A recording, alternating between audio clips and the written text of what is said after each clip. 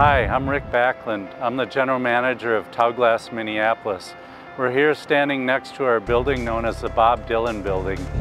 This building also used to be the Chamber of Commerce building. Come on in. As you can see, the official name of the building is the 15. We've been here since 2019 and we have multiple engineers working here, RF, antenna, and mechanical engineers.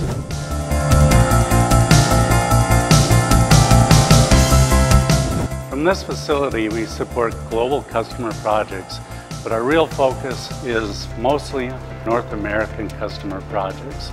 In addition, we have a design team that designs antennas for our Taoglas antenna division.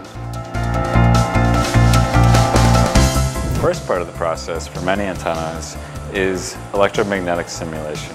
Here we use CST Microwave Studio to simulate the electromagnetic characteristics of the antenna, where we can change, optimize it before we're ready to move to prototyping.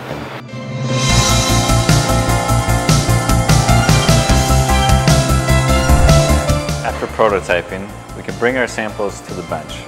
Here we can optimize our devices for gain, noise figure, and matching with devices such as our Vector Network Analyzer, or VNA, and Noise Figure Analyzer.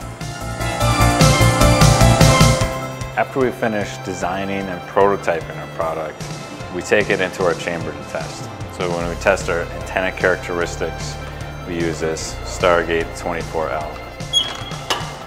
This chamber is a 5-meter cubic box. Inside this is a MVG SG Stargate 24. It's a large product.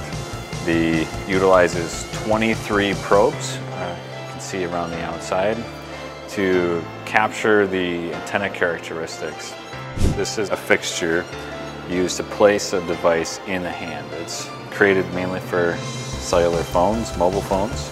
And the phone goes there and it goes into the hand, and this simulates the effect that the body would have on that phone. Similarly, we have an entire head.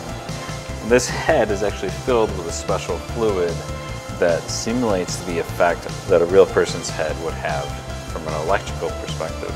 This allows us to see what effect the body has on that antenna. Thank you for joining us. Please feel free to come visit anytime.